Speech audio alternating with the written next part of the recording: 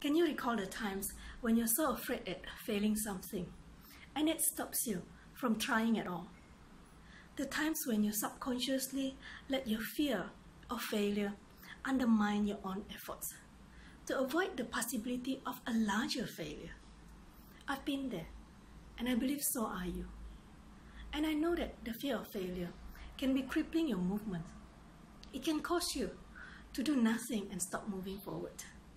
But when you stop moving forward, you're not just standing at the same spot. In fact, you're moving backwards because the world does not wait for you or me.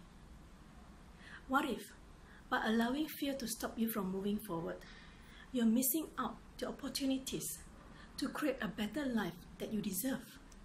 And what if holding on to your fear of failure does not mean protecting you from a larger failure, but sabotaging you to live your greatness?